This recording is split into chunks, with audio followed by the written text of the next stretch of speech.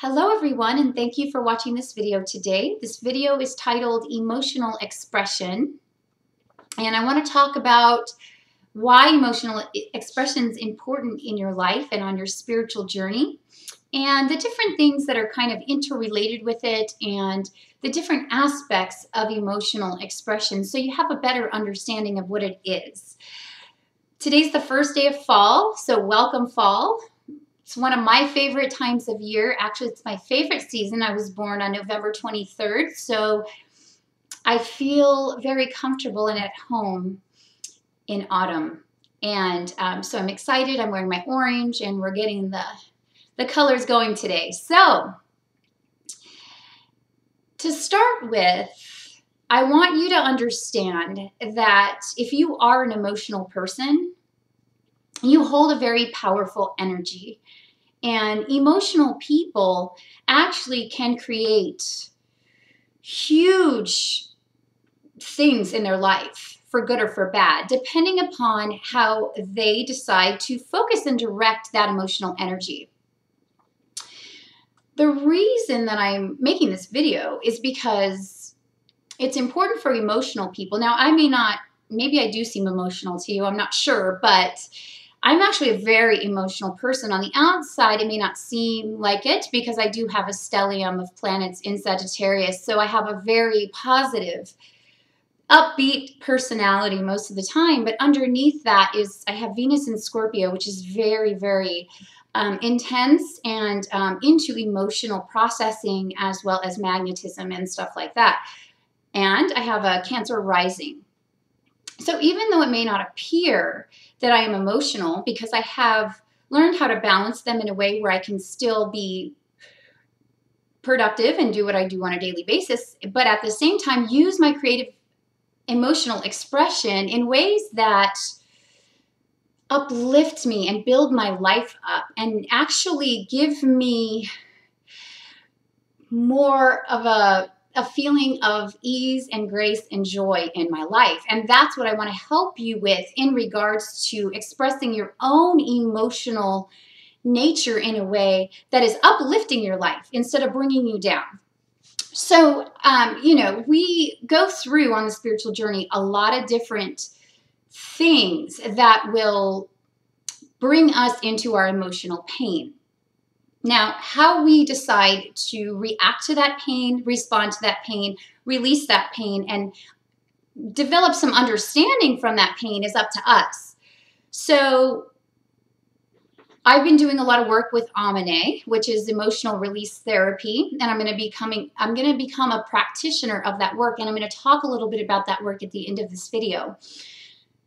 But that is a form of emotional expression. When we were children, we weren't allowed to express our emotions. We were not allowed to really be who we were at all. And so now here we are on our spiritual path, and we're able to open up to our true essence and be the person that we came here to be. And it's my purpose and mission to make sure that the people that do come to me or watch my videos or are interested in my work find the same grounding and the same inner empowerment to allow them to use this spiritual experience for the betterment of their lives and humanity. So like I said, emotions are very, very powerful. And most people, because of unhealed wounds from the past, from pain from the past, they get triggered from the outside and react and respond in ways that they don't really necessarily want to. And it's just kind of a response or a reaction from unhealed things. So it's important to take this emotional energy and turn it into something, because it's all there. There's different methods to opening up this emotional expression. But obviously not all of you are doing Amane or have an Amane practitioner in your area yet. We're working on getting more people in those positions. But for now, I really want to give you some tips on how you can turn your more uncomfortable emotional energy and turn it into something very, life-giving and positive and something that's going to push you forward into your greatest essence and truth. So I want to explain a little bit about emotional energy. Emotional energy is actually spiritual energy. It's creative energy. And that's why it's so powerful. So a lot of people that don't have access to emotions, like a deep well of emotions, or a very, they don't have a lot of depth, and it could be that just some people aren't like that. But if you're watching this channel, you probably are. There's something within you that's very powerful and very creative. So you have the ability to create big things, in your life and on the planet. And it's just in being able to turn that powerful energy into something good.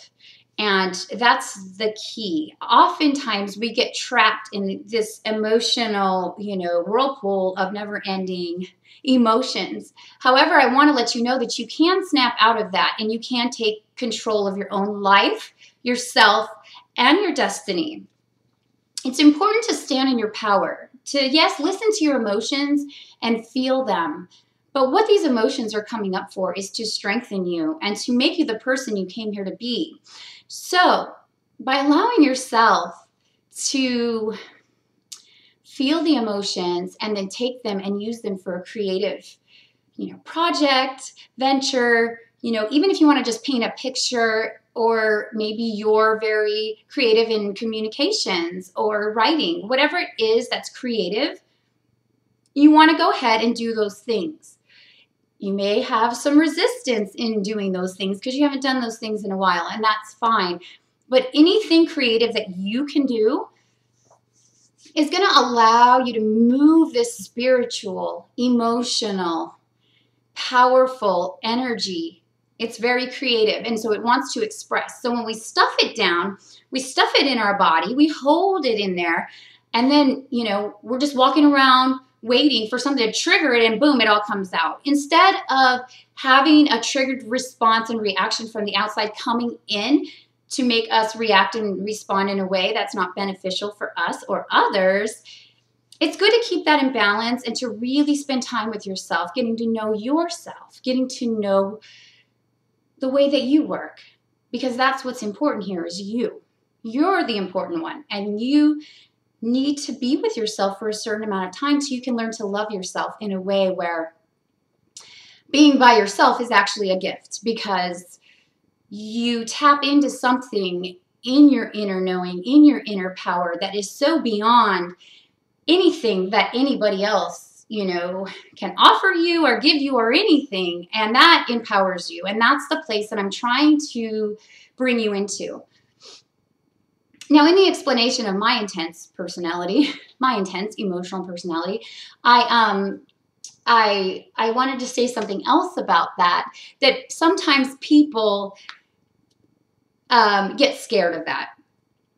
And it's almost like when someone doesn't want to come in and move into their emotions and go ahead and express that in healthy ways, those people won't be magnetized to me. And I'll tell you why, because they're not ready to move into their emotions yet. And that's okay.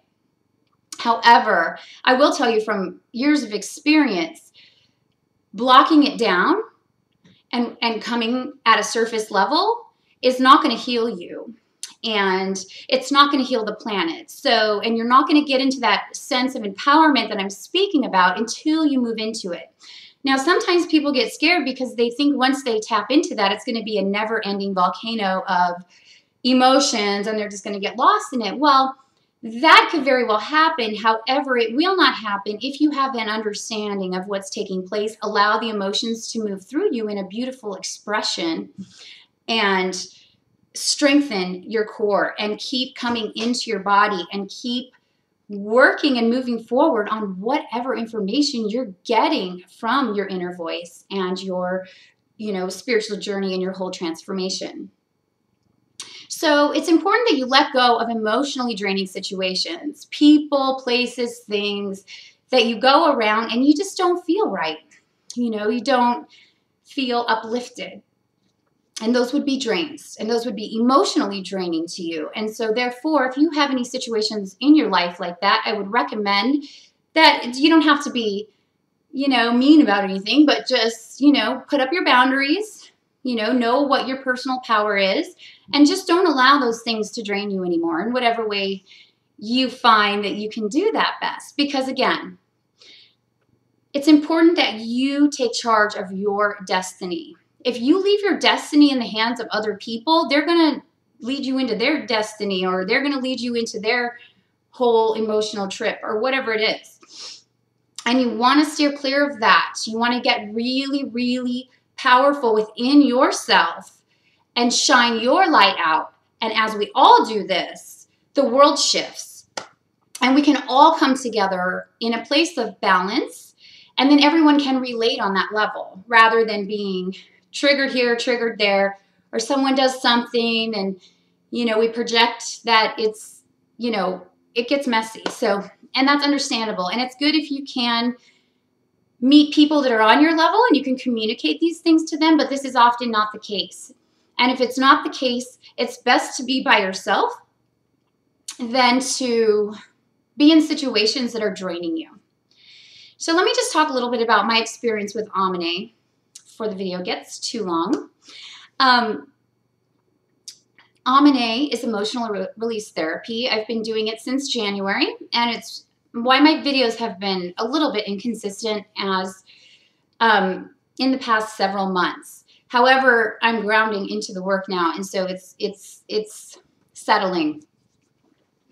Now, this is work, it's body work. So if you know about massage, it's not like massage, it's very different. If I could compare it to anything, I would probably compare it to something like a mixture between acupuncture, and like shiatsu. However, those work on the energy meridians, and this is not based on the energy meridians. This is based on doorways that are within the physical body where we hold emotional pain from the past.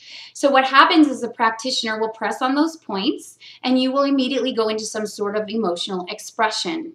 Because as you take deep breaths, you move into your physical body where this pain is actually stored.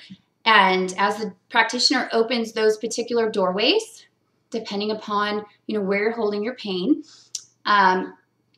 you will start to release. And once it releases, or those layers release of that pain, they don't come back.